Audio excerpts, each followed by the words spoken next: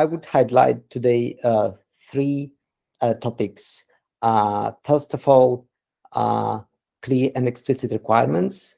Second is test strategy, and number three is version control setup. So let's start with the clear and explicit requirements.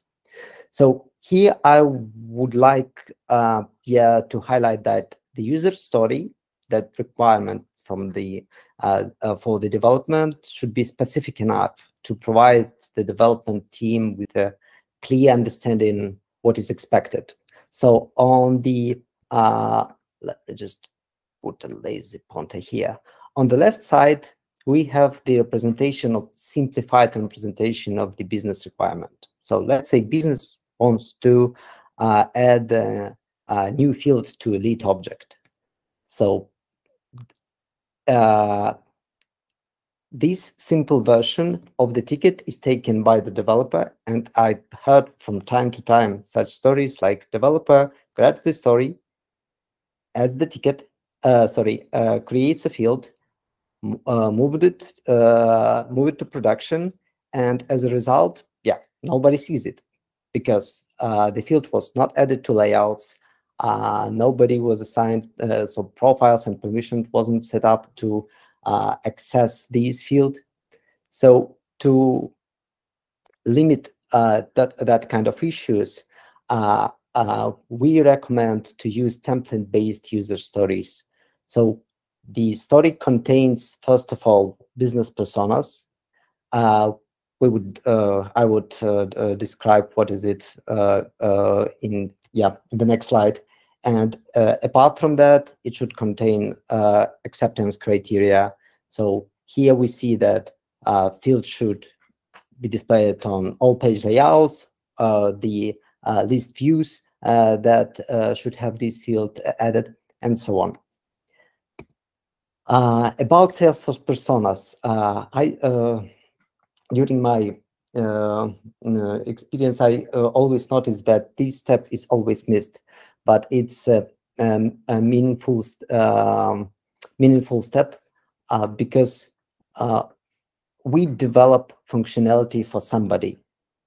So we could have a lot of Salesforce users in the company, and based on their permissions, we can group them and define so-called personas. And we always recommend before the project kickoff, define the business personas, prepare the personas matrix as in the example below. So we have all the short description what these persona what actions persona performs, and apart from that, developers see that so this persona could have the following Salesforce profiles and permission sets. Test strategy. This is so what I mean by that. First of all,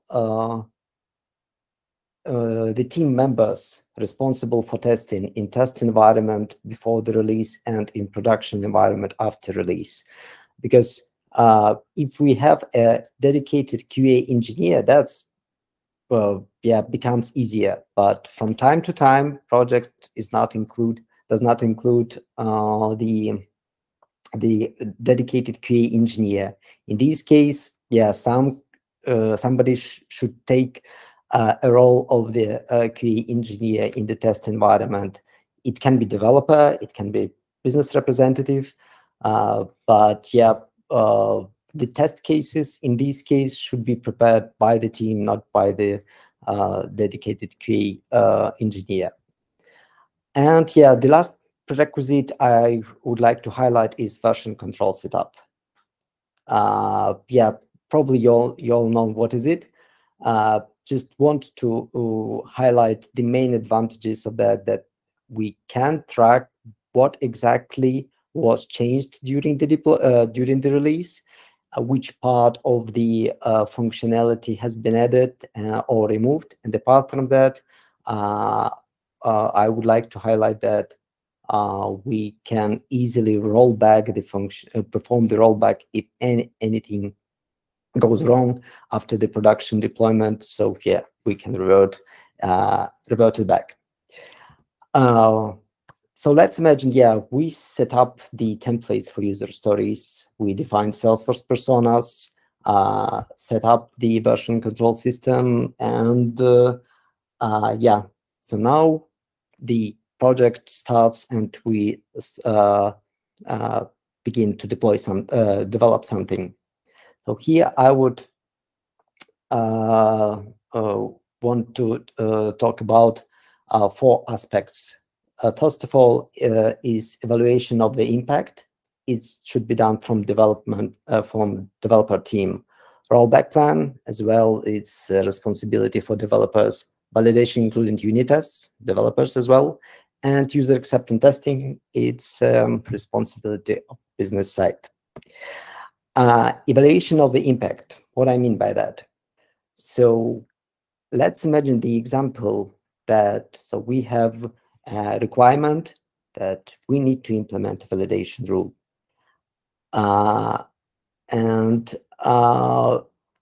What always the development team always should consider, okay, when we release this validation rule, can we expect that anything goes wrong?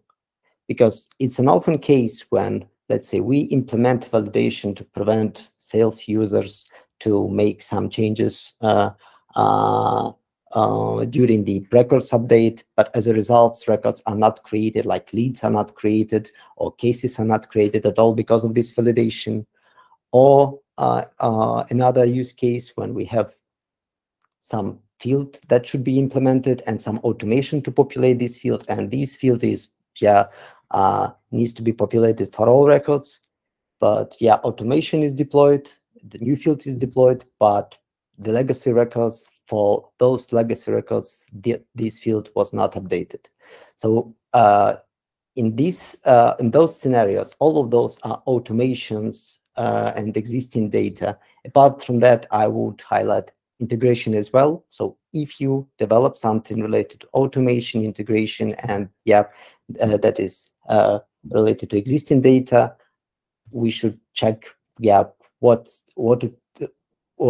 negative impact it can cause, and what should we do as a post-deployment steps or pre-deployment steps. Rollback plan. Yeah, I already mentioned that when I mentioned VCS. So it is more related and highly recommended for high impact functionality when you expect that, yeah, so the impact is pretty high, and yes, some things can go wrong. You consider, for example, yeah, these functionalities can high risky. So yeah, the set of steps should be prepared, like when we deploy something and anything is going wrong, what should we do to roll back it to the previous version? Validation included unit tests. It's also more advanced advice for developers. Let me clarify. So Salesforce does not require to run unit tests when we migrate functionality from sandbox to sandbox. And it's pretty often case when we have a deployment day, we arrange the deployment day, approved from all sites, and yeah, start deployment, but yeah, we have test failures for the unit tests or not enough coverage. And yeah, because yeah, developers did not run the validation against sandboxes, and yeah, these should be done on periodic manner, and yeah, it could reduce the issues during the deployment. Yeah.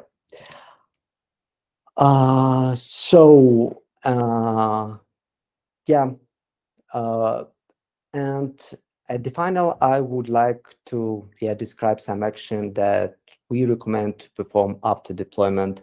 Yeah, so smoke tests, those should be done always for when we define the test strategy, we should define the people responsible for to check, okay, we deploy something, does it work or not in general. Second is evaluation of the impact. Sometimes, not sometimes. I would recommend when we deploy some feature or a bug fix for some period of time, the outcomes of the implemented functionality should be tracked. Either it is report, either or Suckach query that is run on a periodic basis. We should track the data that answers the question: is the new feature stable? Is there any errors or gaps in the results that we expect from this feature or bug fix?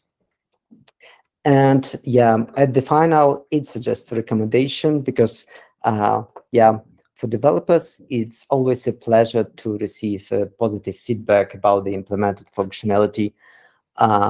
Because it can help to boost morale and keep developers motivated. And it's always a pleasure to receive positive feedback because we receive feedback, positive feedback, not so often as negative feedback. So this is what I would recommend to do to improve the overall quality of the project. To summarize, following these rules, the rule I've mentioned, you can spend less time on hotfixes and have less stress during the deployment. If you have any questions, I would glad to answer it. Thank you. Thank you, Eugene. That's much appreciated. Is anybody in the room or anybody online got any questions for Eugene? This is Gary. Go ahead, Gary. Have you got any tools that you recommend during this process? Not necessarily tools to do the deployment itself, but tools to track the things that you were talking about. I would stick to Jira and Confluence. So this is the best tools that I've worked with to implement this strategy. The smoke test. Okay, so the smoke test, it's like a positive test to check. Let's say we implemented some, I don't know, let's have an example. We implemented additional a quick action on the account object that if you click on it, let's say it, a pop-up appears, and then we populate the data in it, and the task is created. Let's say that. And the smoke test is check, okay, do we have this button on the page layout? When we press it, does the pop-up appear? And so just check the positive scenario if it works in general, because for sometimes we deploy something, but some step is missed, and the functionality does not work. David. Evgeniy, what do you use for impact analysis? Are there any tools you use for that you'd recommend? So for the impact, it depends. It depends based on the requirements. So for the majority of cases, the report, standard Salesforce report, is enough to prepare a report and check the data on a periodic basis. And apart from that, the implementation itself. So when we have some errors, we create error log records and prepare a dedicated report, particularly for these functionality for error log records that are related to this functionality, and that's how the impact can be tracked. Okay, thanks. Just one final question for me, Eugene. Gary asked a question about tools for tracking the changes. What kind of tools do you use for managing deployments? So there are So yeah, Salesforce provides tool like change sets, and currently, recently it released its own like CI/CD process. It's pretty rough. It's in beta. Apart from that, yeah, developers pretty much like Git remote repositories and such development tools like GitLab CI/CD or Jenkins. And apart from that, there are some tools like GearSet, pretty efficient from my point of view, but yeah, more for admins, I would say, and Copilot as well. So all these tools are used, but yeah, me as a developer, I would recommend to always have the Git repository. In this case, yeah, if everything is set up correctly, then yeah, there are less issue and less misunderstanding, especially when a lot of yeah, the team is pretty big, and yeah, there are a lot of teams, and there are a lot of developers that working simultaneously on the same environment. Okay, great. Thanks very much, Eugene. Appreciate it. That was a great presentation. Well done. Thank you. Thank you. So we now move on to onto the quiz. So if you'd like to participate, I'm just going to pass my screen sharing.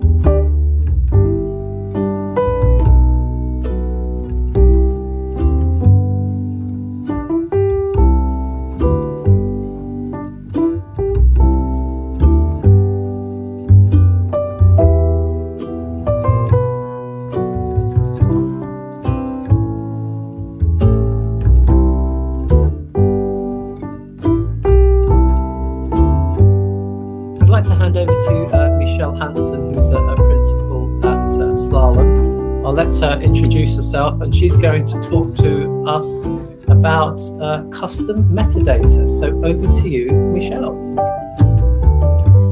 Well, good evening for everyone in England and the UK. Over here, it's about just after noon, so I'm joining you from the US. So today we're going to talk about custom metadata, and I know I'm on a pretty short schedule here, so I'm going to try and keep within my allotted time. But really, it's the ultimate Swiss Army knife. It has so many different uses that it's just really cool to put this tool in your tool belt. So a little bit about me. I'm very active in the Salesforce community. I have presented at a number of different user groups and events. I actually co-lead my own user group in Iowa, so I'm thrilled to be able to support other user group leaders around the world. I'm part of the planning committee for a couple of different Dreamin' events here in the US, and of course I am honored to be part of the Salesforce MVP program as well. So thank you for inviting me to come and present, but you're really here to hear content, so let's talk about that. So we'll talk about what custom metadata is if you've never heard of it or don't really know. Then we're going to go through a sample use case, and I'm going to demo it for you, and then we'll talk about some additional use cases to help you get inspired and start thinking about ideas of how you can use this in your orgs. Okay, so first of all, what is custom metadata? Is anybody here familiar with that? This is really not going to work well on virtual, so that's okay. But I saw Eugene raise his hand, so thank you. So custom metadata is a way for you to build records that are designed to control how Salesforce works, not to hold data that you want your users to interact with. So this is different than using a custom object like accounts or opportunities or standard objects. You may create your own custom. These are slightly different. Because they're metadata and not data, they're deployable from a sandbox. So that great presentation we just had about deployment tools, you can use any of those to actually deploy your custom metadata information from sandbox to production, or a package from one dev org to another. It's also available for you to reference in a variety of places: formula fields, validation rules, flow, and Apex. This actually started out as a developer tool, truly, but there is a lot that you can do with it as an admin. So it's great that we're finally getting some visibility into how we as admins can do this. And if you've ever used a custom label or a custom setting to hold information, this is a more flexible way that you can do that. That gives you a little bit more versatility. And truly, it's as easy as building a custom object. So if you have done that in Salesforce, you can work with custom metadata. So some of the things that you would use this for: mapping data or building relationships. So if you want to map a country or a county or a province to a specific region, that's not a standard field in Salesforce. So if I want the US and Canada to be part of my AMER region, but I want France and England and Scotland and Italy to all be part of EMEA, I can build a mapping in custom metadata that says this country belongs to this region and then leverage that throughout my org. You can use it to create business rules. So who should certain alerts go to, for example, and we'll use that in our demo later. You can also use this to create master data. So I have actually used it to hold data that I want to use to create a variety of different types of records with default values that change. So while when you create a field, you can give it a default value, or you can write a fairly complicated formula to try and give it different default values, you can also use custom metadata to hold that information and then use that when you're creating records. And then finally, if you're working with integrations, storing API keys securely is also something that you can do with custom metadata. There are a few things that you can't do with it, and you need to be aware of these when you're making the decision what tool to use. So first of all, because it's metadata and not data, you can't report on it. So for example, I was asked, I had a list of all of these different record templates that we could create, and someone asked me to run a report or a list of them, and I went, I can't. All right, had to come up with a different solution.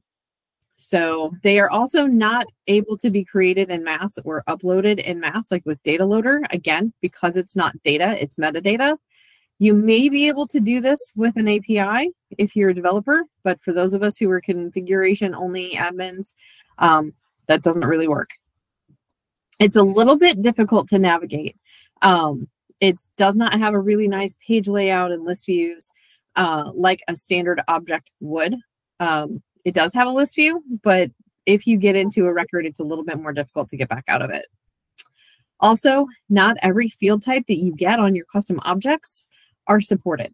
So you cannot do auto number. You can't do multi-select pick lists, for example. Encrypted is not supported. And if you have a lookup field, it can only look up to another custom metadata object. It can't look up to anything like user, for example. Okay, so I said it's more flexible than custom labels and custom settings. So here's kind of a little table that we put together to help you understand when you should use which tool. So custom metadata and custom labels are both metadata, custom settings are data. So you can move the first two as part of your change sets between orgs, and with the last one, you actually have to recreate them or use Data Loader to get it in. Custom labels and custom settings, if you're using them in flows, they're accessible with a global variable, but it's going to cost you a query in Flow to look up that custom metadata object for right now. And then custom metadata really gives you the ability to have a framework like you can with an object, multiple fields of different types, and so will custom settings, but custom labels is literally like just a single field, a text field that you're going to put information in. So it's important to think about these different trade-offs and determine which you're going to use for your specific use case. Okay, so for me, that's great. Talking about theory, fine. All right, you told me what it is. I don't understand it. So usually for me, seeing an example helps. So that's what we're going to do. So our use case is that we want to avoid hard coding information in flows. Now, you've probably all heard, do not hard code an ID anywhere. Don't put it in a flow. Don't put it in your process. Don't write it into your validation rule. Well, there's more things than that that you should really avoid hard coding. Things that can change over time and are likely to change over time. because technically anything could change, right? But things that are more likely to change is what we want to identify for moving outside of hard-coded and into custom metadata. So for example, sending notifications to specific individuals. So I have 3 different examples. If we have a support manager who's overseeing our support team and we have a case that comes in and our SLA says we need to have someone take ownership of that case within 10 minutes. So if 10 minutes pass and it's still in new status, I want to notify someone that that case is still pending. Now you might be thinking, all right, why do I need custom metadata for this? Why don't I just go put a checkbox on the user record that says support manager, check the box and use that? That's fair. Thought about that. But then what if we also need a sales manager to do this and a business development manager for this? So now all of a sudden I have 3 checkboxes on a record. That's not great. So somebody says, well, then use a pick list and pick.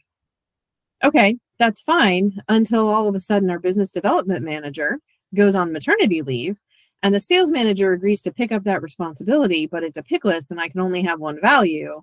And do not even suggest to me that I should use a multi-select pick list. Not going to happen. Just not going to happen. So instead, I can avoid burning the fields on the user. I can use a custom metadata object to set this up and hold it and reference that record instead. And it's easy as updating a record field when I need to change it. All right, so it's demo time. Let me pull up my org here. Got to make sure how we're doing on time. So in setup, I am going to just search for meta, and it's going to pull up our custom metadata. So when I pull up the custom metadata screen, it's going to show me all of the objects. So these are basically custom metadata objects. You can think of them very similarly to just a regular custom object.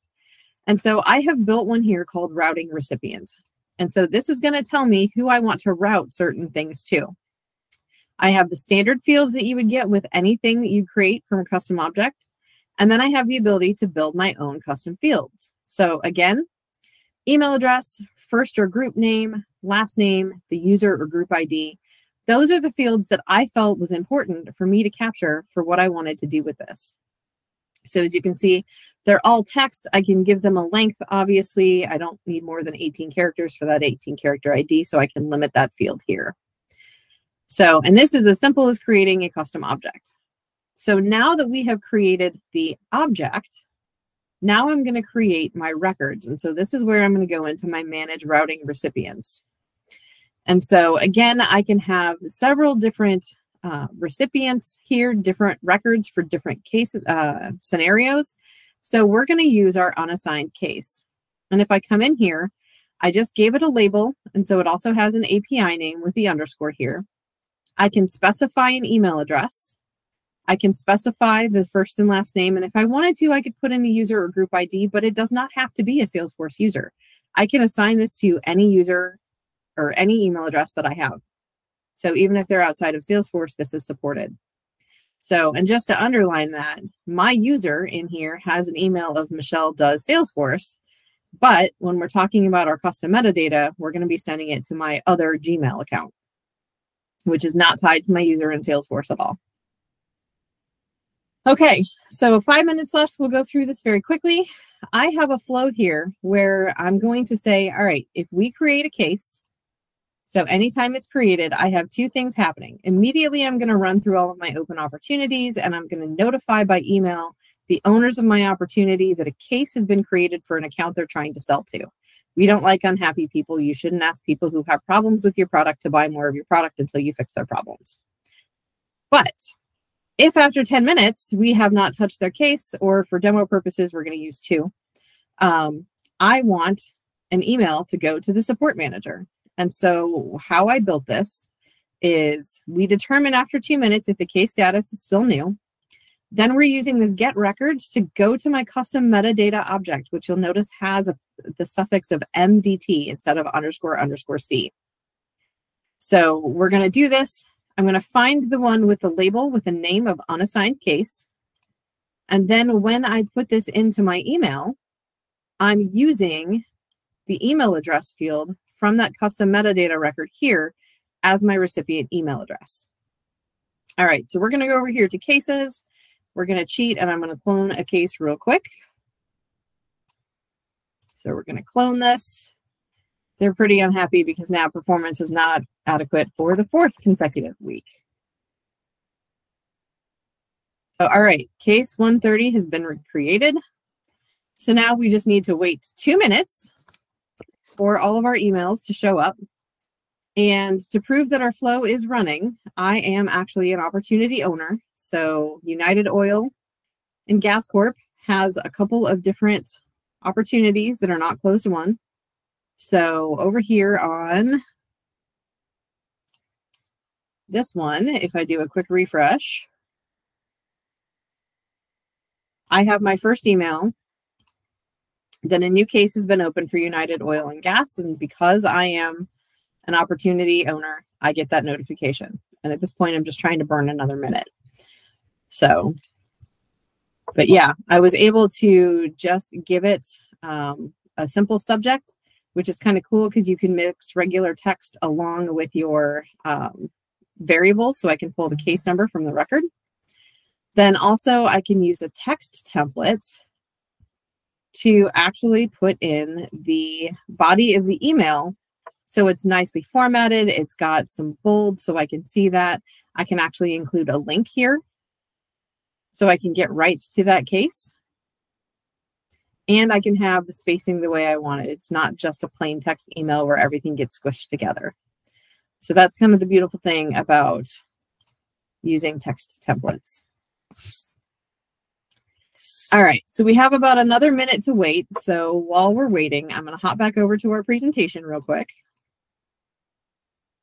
So some additional things that you can use this for. If you have a zip or a postal code and you want to map that to a county, I know that's something here in the US we do quite frequently.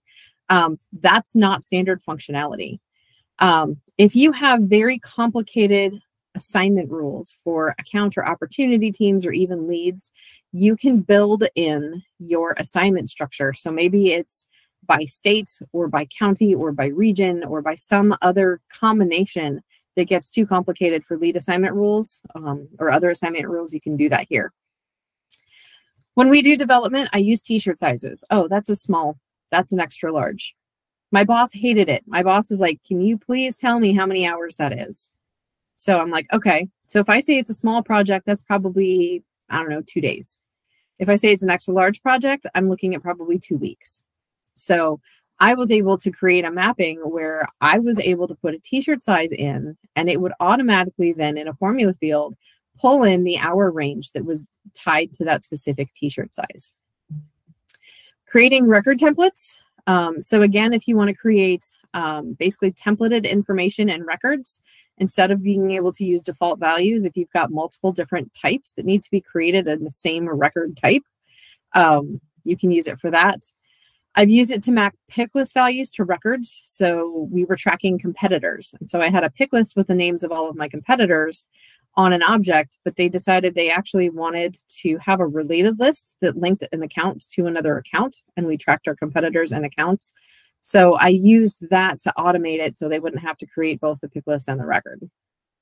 I also use custom metadata to build my own miniature version of CPQ. It was one of those things where I didn't need CPQ, but I needed more flexible pricing than what I could do with just Sales Cloud. All right, so we have had our 2-minute wait. So I'm going to pop back over here and we're going to go to my email address. Do a quick refresh here. Oh, look, I've sent myself a message that I still have a case in new status. So I'm not real nice to myself internally. It's like the case is still new, fix it.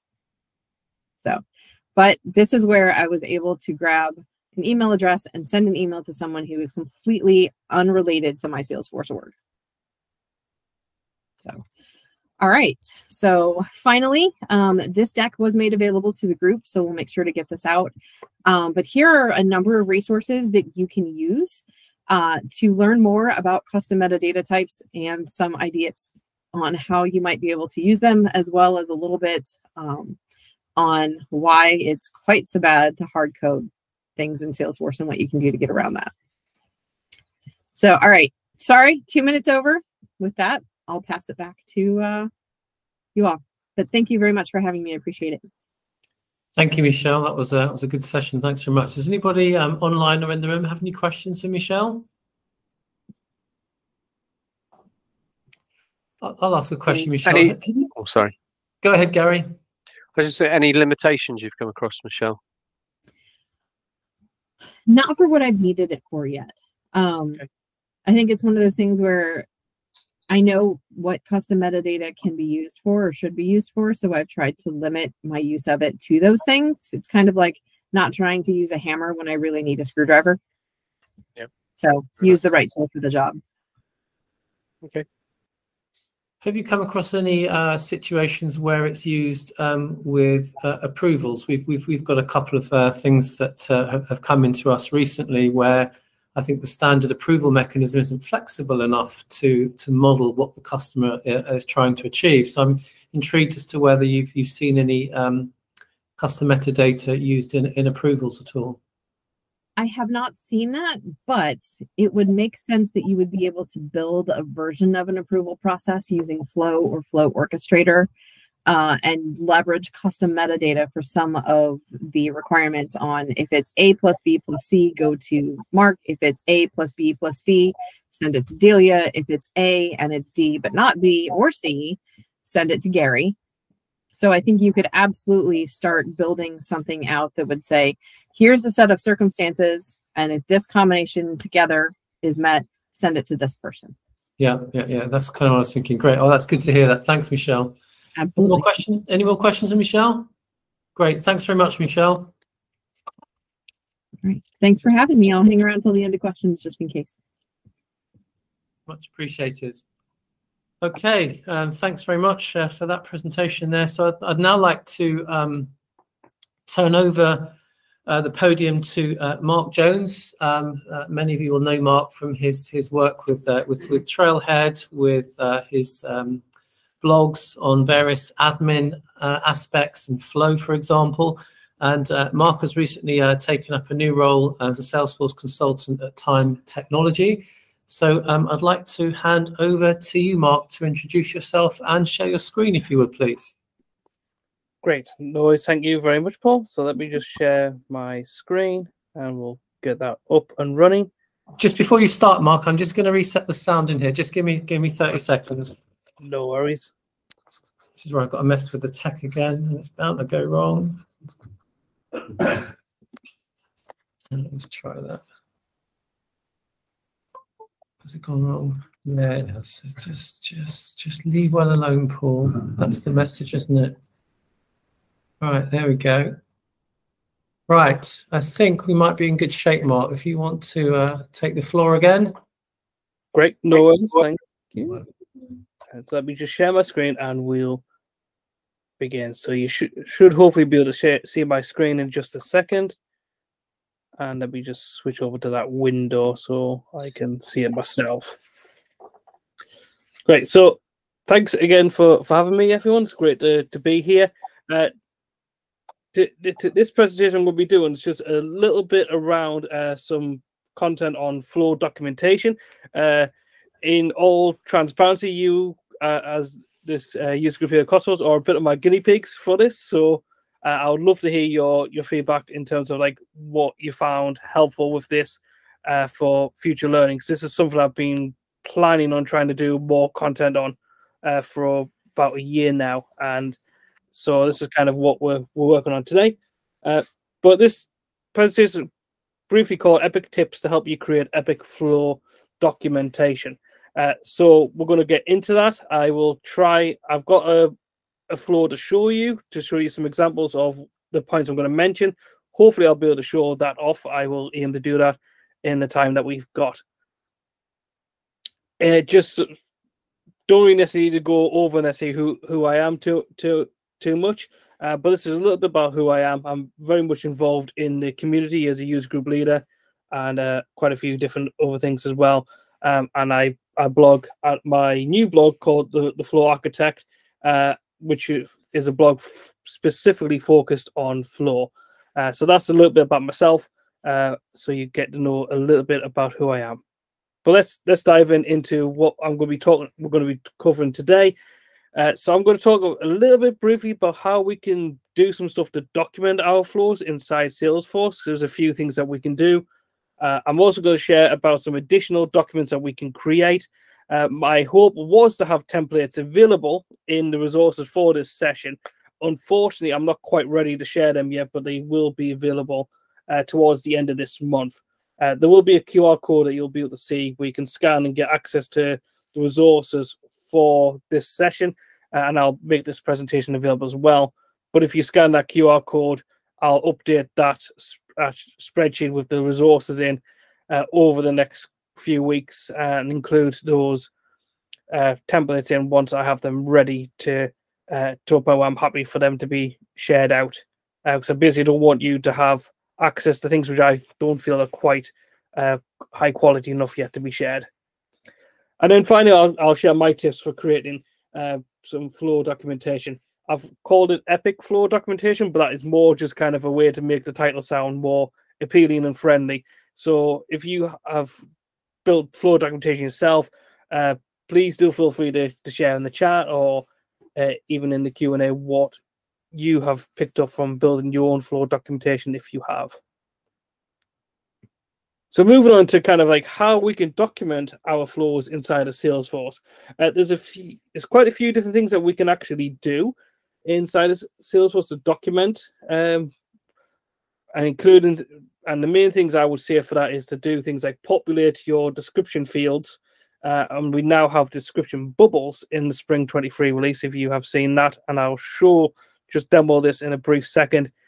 We also have the ability to add inline comments to formulas and validation rules inside of Flow. And what that is just basically it's just a couple of symbols of code that you can add, where you can then add some comments in there which will not affect the calculation of the formula or the validation rule. And again, I'll show you that in a second as well. We can also create custom list views to help display and organize our flows. So if you want to say have your flows grouped by object or by the type of flow, you can create list views to help you with that. And that is in a way a helpful form of kind of helping with your documentation efforts. And then the last bit I will mention, there is a really good blog about this on Automation Champion about naming conventions.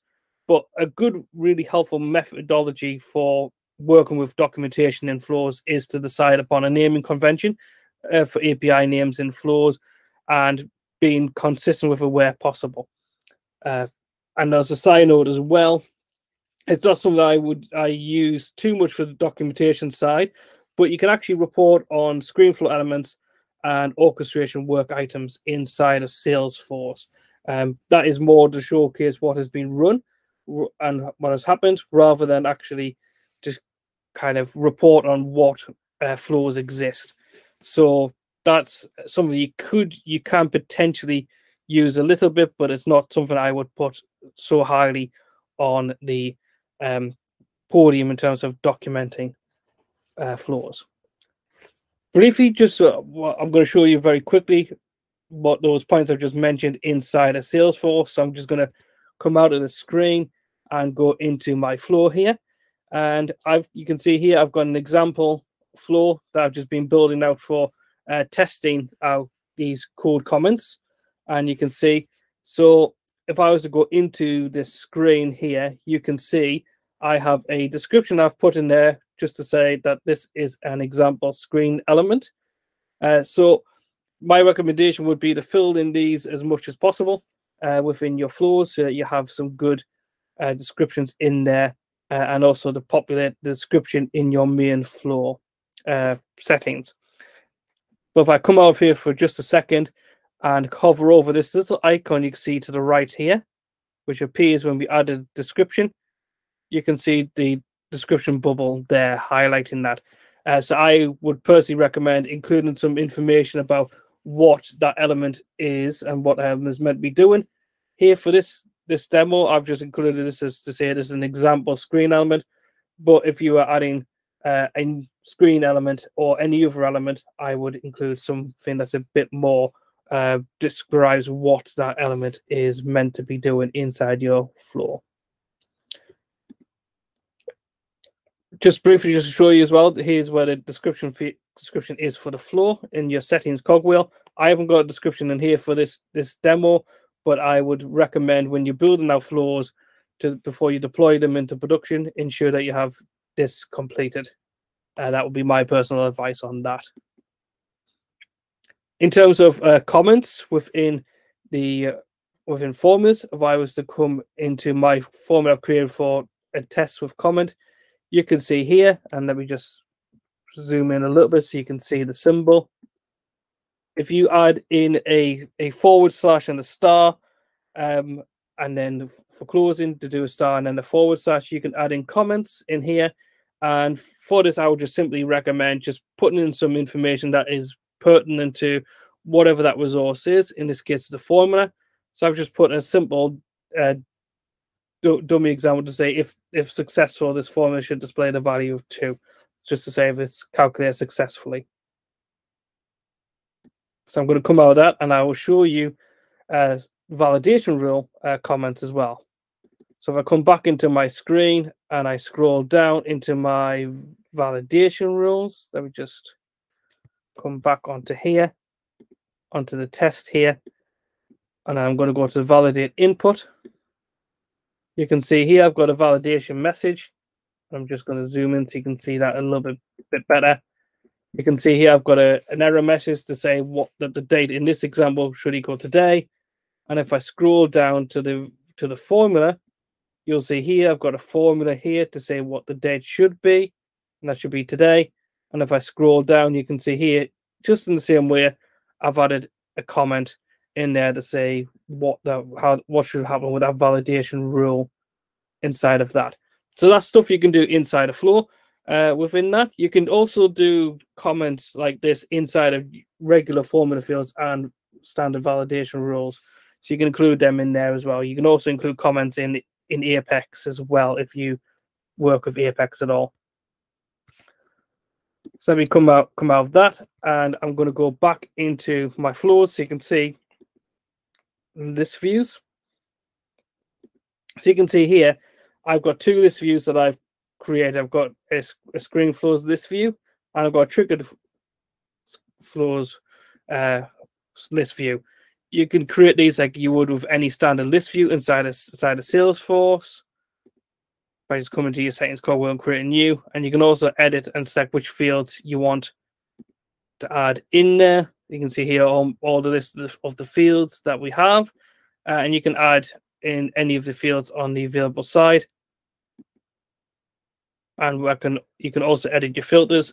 So for this, I've got the process type filtered down to screen flow. So this is basically just creating a list of all of my screen flows inside of this org as well. And then the last bit that I had mentioned, if I just go back to my site, was actually going about API naming conventions. So let me just load back into my flow here that we had before. And what you can see, if I come into here, you can see here, for example, I've got an API name here. Again, I'll zoom in a little bit so you can see there. I've got the API name here. This is a variation of a naming pattern called camel case, but you can also use the standard Salesforce one as much if you like as well. The benefit I find with using a convention like where you have the, say, for example, screen first, is if I come into the toolbox, you'll be able to see that all my formulas begin with formula.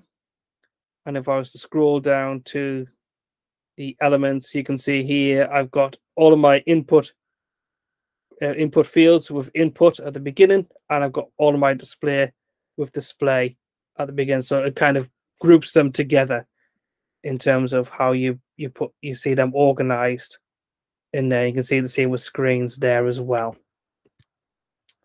So that's a little bit of a whistle-stop tour in terms of what we can do within Salesforce. So let's come back to the slides, and I will have a look at the Q&A in just a second, if there's anything coming up. So in terms of additional documents that you maybe should consider creating, I've put down on here a a strategy for how you govern your flows and your flow documentation. So having that written down somewhere would be very helpful.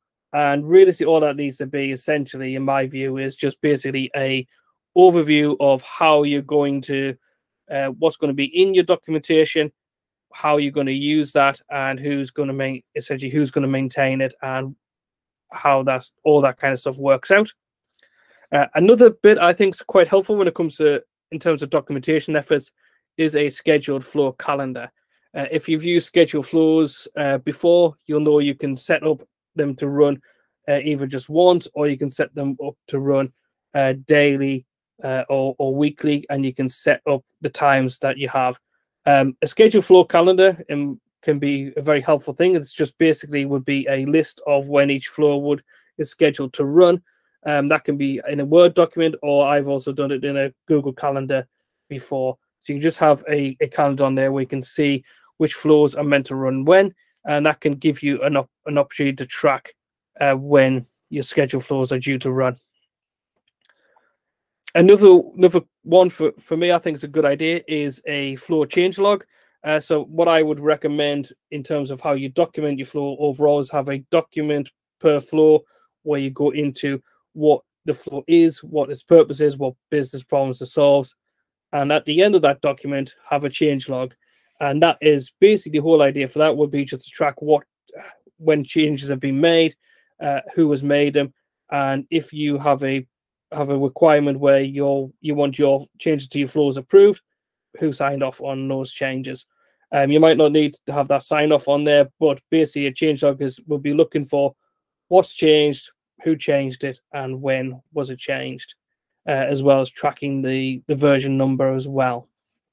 And then the last bit I've got in here, which is something I wish I had the template of to show you to hand, is what I'm referring to as a flow glossary. And in that's kind of a resource I would have at the end of your document, where basically you list out your variables and your resources that you want to have in that document to cover what's included in there and explain it. And it doesn't have to be massively rocket science, I don't think, on that. But what you want to see with that is, say, if you've got, for example, a formula in there that calculates, you can have that in there, like you saw in that example.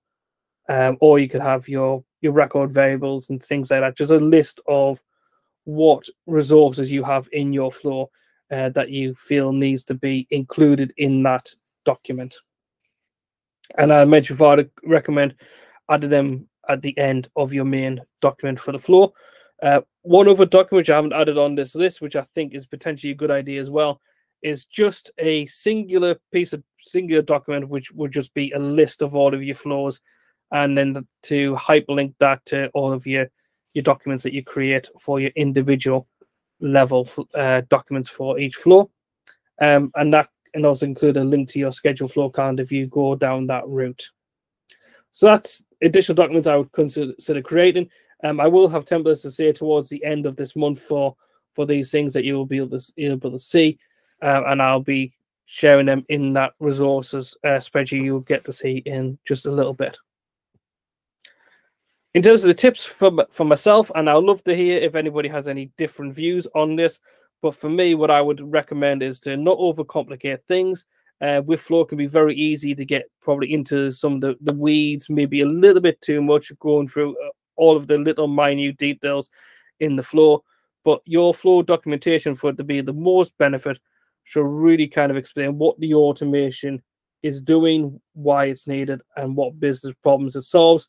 The technical level stuff, generally speaking, would probably be more read by admins, consultants, those people who would be working on maintaining the flow, generally speaking. So while I think there's a place for that information for sure, you don't necessarily want to overcomplicate the document by going into every little tiny detail necessarily, but that's a decision that you would want to make. I've also put down about snapshotting your canvas and your elements. Basically, by just mean screenshots and put them into those documents. If you write documentation on anything, you'll know that images can be very, very helpful in that, in terms of explaining what's going on within whatever you're documenting. In terms of descriptions, keeping them clear and concise. And by that, I just simply mean you're having it so that you can read that and you can understand what that particular item you're describing is, whether that's a variable, whether that's a formula, or an element, or anything else inside the flow that you add descriptions to, just so you can have it clear and that it makes sense to whoever will be looking at that flow. Labels as well, that's a bit of a thing I've gone back and forth on in the last year, largely because of Slack, if I'm honest.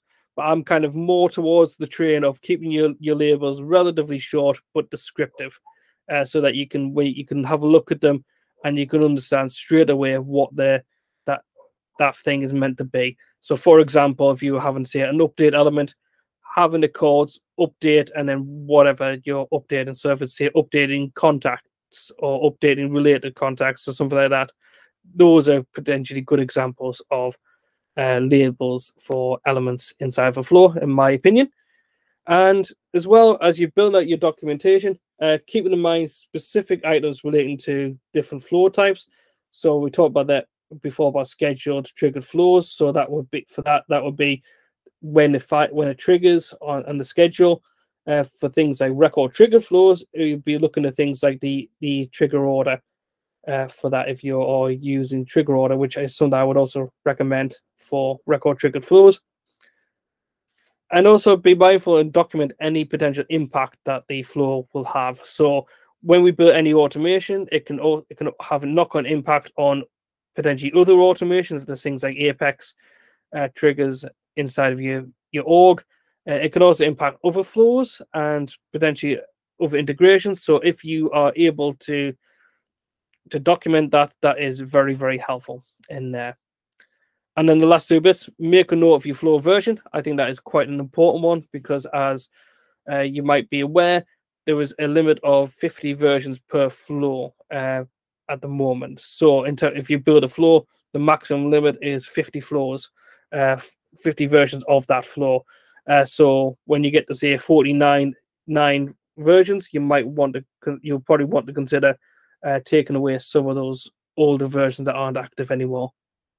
And as well, in the documentation, as simple as it sounds, know why it's needed and what business problem it solves. At the end of the day, when we build automation, the idea for us is that we would be building it to solve a business problem that the organizations that we are building them for are dealing with. So you want to basically know why the flow was needed and what it solves. So those are my overall tips for creating documentation, just to kind of share towards before we move into the questions. I do have this resources slide, as I mentioned before. This is a Google Sheet with some resource links on there, and I will be continuing to populate that over the next number of weeks, as I mentioned, just so you can get those templates I've mentioned that aren't quite ready yet. And also there's some other blogs I've included in that as well. So I'll leave it out for a second, just give people just a quick chance to scan that. And then I will move on to my final bit, which is a little bit of selfish promotion. Over the course of this month, I'm going to be putting together a blog each week on documentation on this topic. And the first blog is out, came out just about an hour or so ago. And then there's going to be a new post each week going forward until the end of the month. Next week, I'm going to be talking a bit about what you've seen a little bit tonight, about what you can use inside of Salesforce to document, to help your documentation efforts. And then we'll be kind of going through a few other topics towards the end of the month. And with that, just want to say a big thank you, and just to see if there's any questions. So let me just have a quick look at the chat and see if there's any questions in there to see if anything's come up. Yes, thanks, Michelle, for mentioning about camel case. Yes, that's really helpful in terms of that. Yeah. So the camel case will be lowercase at the beginning, and then the beginning of every subsequent word, including that, would be capitalized. Yes. So thank you, Mark. Does anybody have any questions for Mark? Just got one. Go ahead, David. Mark, are there any documentation tools that you use and recommend to capture all that stuff? Yeah. So for me, I'm building this out in my documentation. I'm building now. I've got a couple of different versions because I'm trying to create some different versions of it. I'm using the tool called Notion to do a lot of my documentation. That's basically a free kind of like document creator you can use, so you can essentially create a lot of different things. That's called Notion, which I really like. I've used that for quite a few years. I also just using Google Docs standard templates on there, so that you can use that.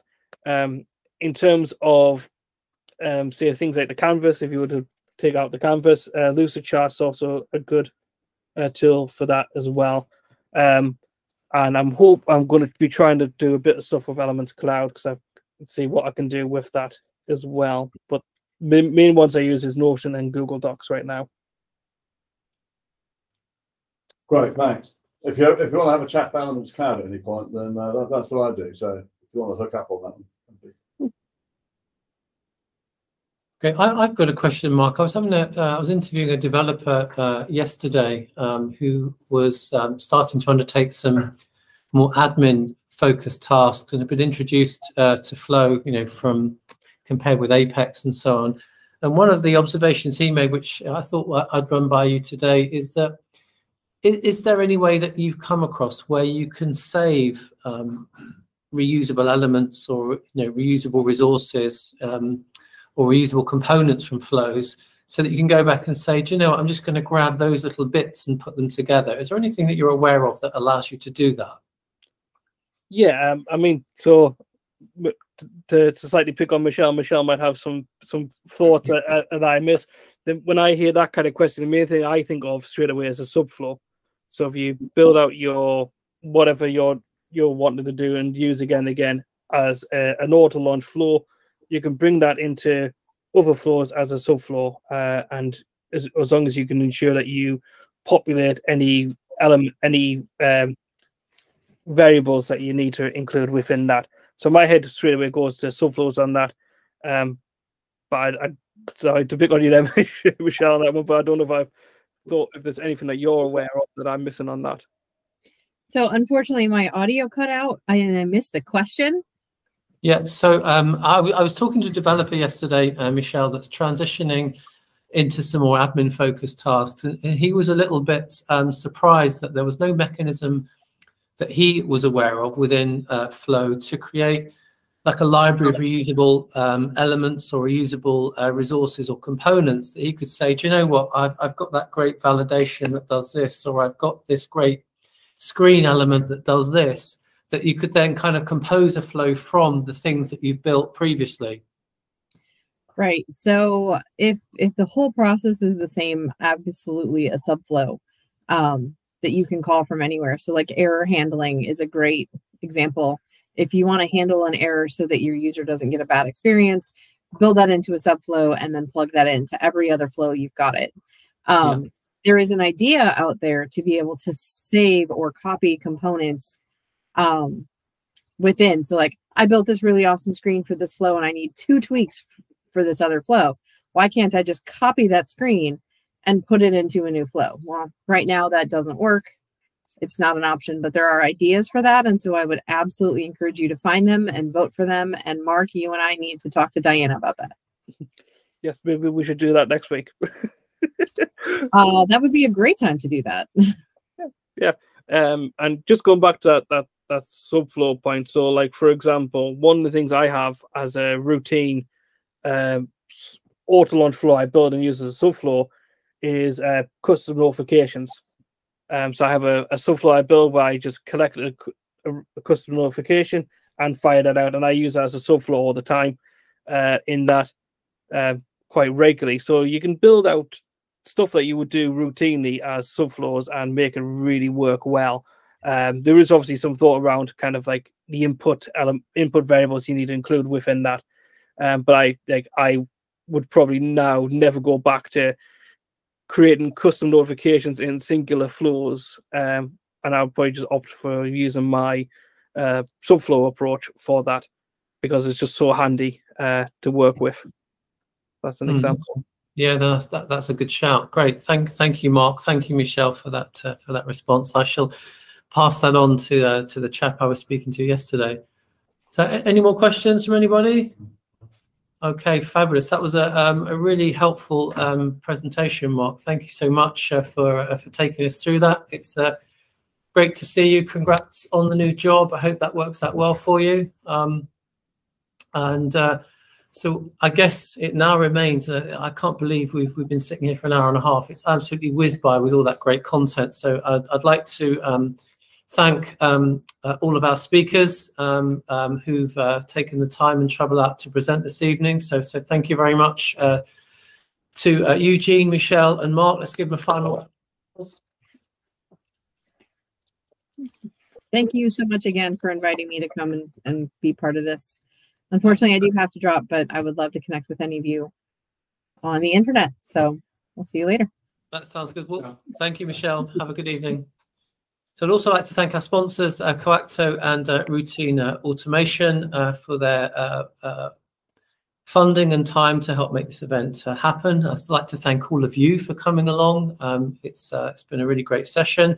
We've got some more sessions lined up. And in fact, if I just quickly share my screen. There we go. So we've got some more sessions coming up for the rest of this year. Let's just maximize that on the slideshow. So our next meeting is on the 8th of June. We've got meetings in October and December as well. So I think the next 3 months is probably going to fly by. So we'd like to see you come back either online or in person to join us for that. We've got a chatter group there that you can join. And we'll be posting some snippets, some takeaways, and some of the templates and presentations that you've seen this evening. If you'd like to speak at a future event, then come and ask me. We're always looking for people to present great ideas, to present great tools, great content, experiences. Customer experiences are also particularly good. We've had some really good ones over the last couple of years. So if you'd like to do that, please come and have a chat with me. And with that, I'd like to thank everybody for coming along virtually and in person. I'd like to thank all our speakers and thank all of our sponsors. And wherever you are, have a great rest of your day. Thanks very much, everybody.